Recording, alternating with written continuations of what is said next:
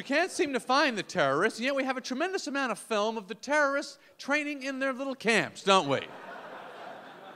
Maybe we need to follow the guy who's dropping off these cans of film.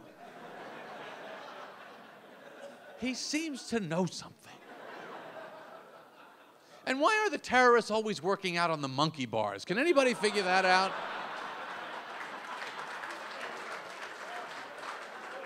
Why have they settled on this particular piece of fitness equipment?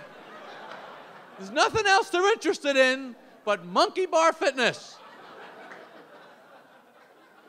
Has there ever been a war where the decisive battle was fought on a children's playground?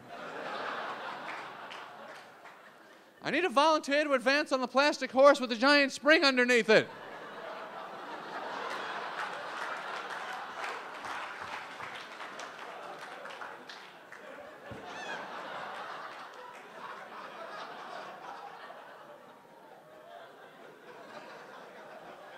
You'll be getting air support from the swings.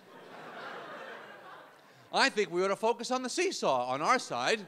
We got so many fat kids in this country who could sit down on one end of a seesaw, hold those skinny terrorists up in the air on the other end.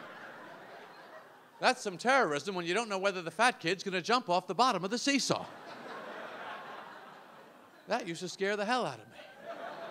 Come on, don't do it! Don't jump off!